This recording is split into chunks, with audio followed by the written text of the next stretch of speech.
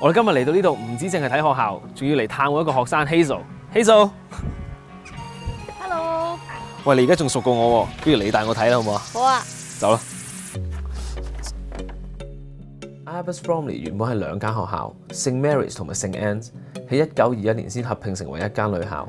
3年前中六預科先開始收男仔，不過依家 college 都係女仔多，男女比例咧就3:7。我係男仔識揀，一定都做女校男生。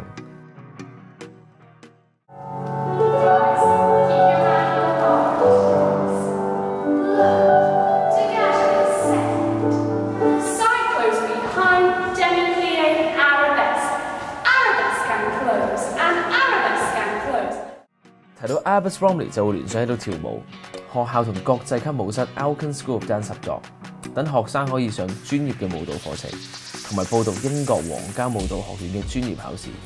佢哋嘅 Director of Dance Russell 以前好多年前都係皇家舞蹈學院嘅評審。What we're extremely proud of here at Abbots Bromley is this unique blend of high-quality dance and performing arts alongside a full academic education.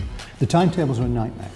They're individually crafted for the students so that we can fit in all their options. We're not saying to students, because you're doing science, you can't do the dance. In many schools, the option would be to do the A-Levels or the B-Tech. We do both side by side. What we've set up here is not only on a vocational level, but we also have students who dance at a recreational level. About a third of the school are involved at dance at a high level, and probably another third are involved at a purely fun and recreational level. 除咗跳舞，馬術都好出名㗎。呢度有個國際級嘅馬術中心，提供英國馬術學會認可嘅馬術課程。今日我哋嚟到就見到啲同學仔帶馬仔出去比賽，啲馬仔好得意啊！摸完，我決定以後都唔試馬肉。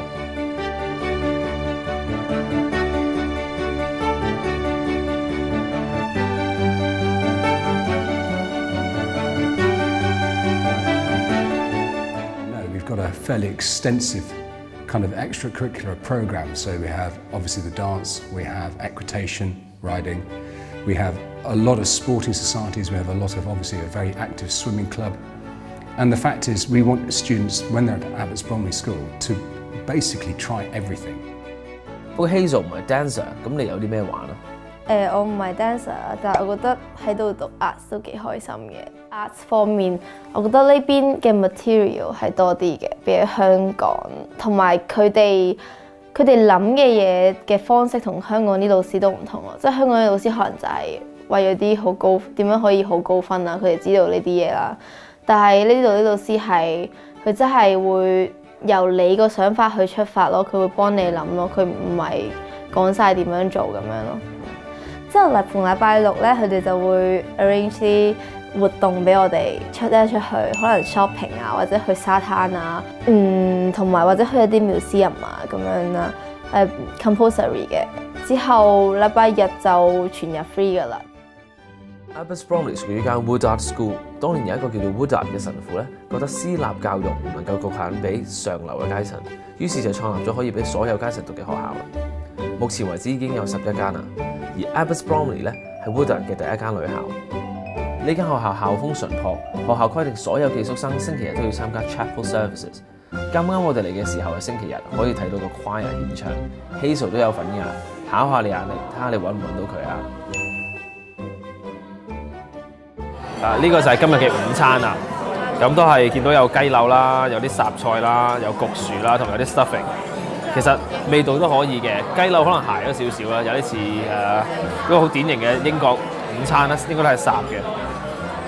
菜都係冇我哋香港嗰啲炒菜咁惹味㗎啦，但係其實應該都健康嘅。食完啱啱鹹雜雜嗰個雞肉，原來驚喜起甜品啊！